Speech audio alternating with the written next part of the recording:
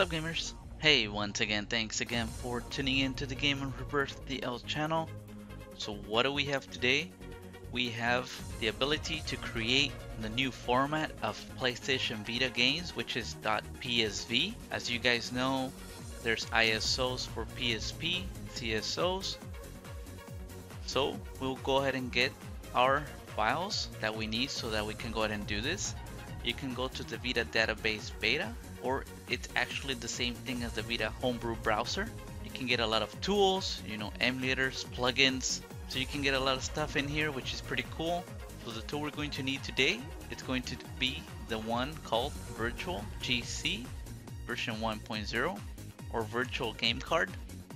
Also, there's QR codes.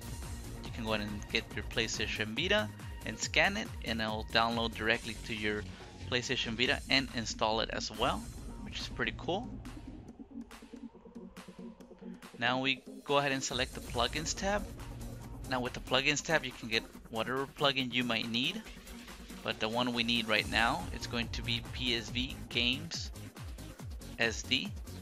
version 1.0, and as well you can go ahead and get the QR code, but in this case I'm just going to get the files. But the cool thing about the QR code, scan it and it installs directly to the PlayStation Vita. For the plugins it won't, it won't go into your download folder, but check out the website. I'll go ahead and leave the link in the description. So now I have my two files. I'll go ahead and connect my PlayStation Vita. Now I have a folder especially for my plugins, so you can go ahead and create one, and then you're going to go ahead and drop the plugin inside that folder. As you guys can see, I already had it in there, so I'm just going to override it. So now that I have the plugin inside my plugins folder, I'm going to get the VPK and drag it to the root of my PlayStation Vita. So there we have it.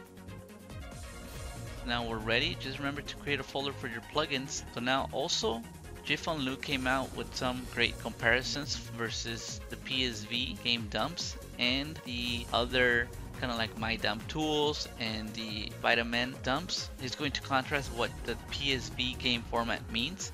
So dumps physical games, so yeah, we got that checked. Dumps digital games DLC, not yet, but it's compatible with legit DLCs and updates, which is cool. Saves usable on non-hacked PlayStation Vita, so this is pretty cool. You can transfer your saves. All original data is untouched, so no modifications. No problem saving after suspended. Format can be converted to work with other tools. So GFunLu suggests to stop using Vitamin in my dump tool. So I mean, coming from GFunLu, he knows probably what he's talking about. He helped a lot on the scene. And also PSV creates files that will be the standard format, kind of like ISOs I was saying, Nintendo DS, So it'll be called now PSV. Games allows to back up your 3.61 games and above. So let's say if the later formats are hacked, we can use these games as well, which is pretty cool. So I'll go ahead and leave this information as well in the description. You guys can go ahead and read a little bit more about it.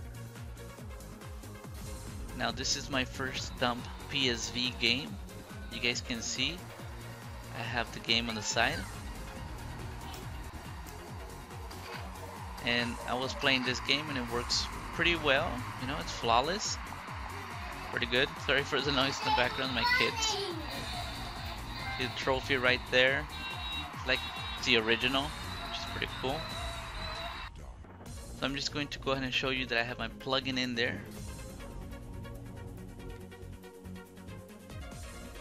Also, I'm going to install the PSVGamecard.vpk. Now I'm going to go to URO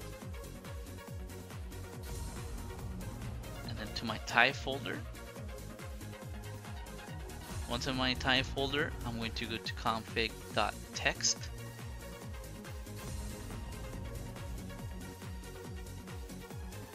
Okay, once under kernel, we're going to add a line, and then we're going to go ahead and type our UXO plugins / PSVGamesSD.skprx. So it's pretty cool because you have your folder as plugins and UXO. So just create the path, which is this is the path. So UXO plugins PSVGamesSD.skprx. Then we select the little 2 arrows so that it can save what we wrote. And now we're going to press O, and then it's going to ask us to save it. We say yes. Okay, so that's all we need to do.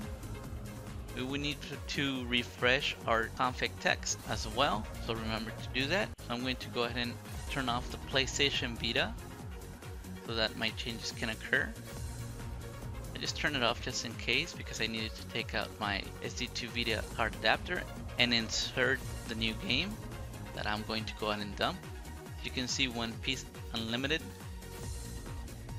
As always, when you install like a new game card, then it'll install like a bubble for it for easy access. So now that we have the game in there, so we select our virtual game card application, and then it's going to read the game. So it's going to be ready to be dumped. So we just press X and then it'll start dumping the game. Now this took like around 40 minutes about. So there you can see that I have 2 .psv files. Now you can see these files when you connect your PlayStation Vita under the ISO folder on the root of the PlayStation Vita. So now you can back up these files, you know, put them somewhere safe, because now these files are technically official, your game cards. Now to exit, we can go ahead and press triangle. I'm going to take out the game so that we can go ahead and see if it works. So I just turned it off just in case. You guys can see I have the game out. I still have the bubble. Now I'm going to launch my virtual game card application. You guys will see that I have my both games in there. Now it says physical game driver mode. Now to change that into virtual mode, we just press the arrow to the right and it'll say virtual mode MMC. Now that we have it under virtual mode, we're going to press O. We're going to select the game and then we're going to press start. Once we press start, it's going to say inserted, and then we press triangle to exit. So when it exits, it selects the game or the bubble. As you guys can see, it's Gravity Rush. So I selected the wrong one, but let's go ahead and try it again. So now to get out of it, go ahead and press right,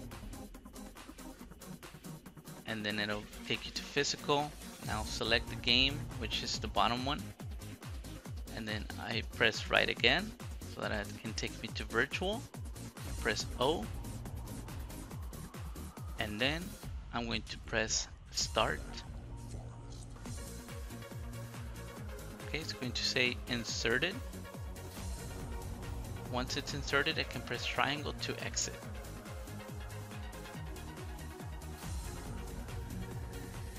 So there we have it. We're going to launch the game. Remember, the game card is not inserted. Okay, so there it is. You guys can see it's working. Pretty cool. Smooth. So guys, if it helped, remember to hit like, subscribe, share with your friends. As always, Gamer Rebirth out.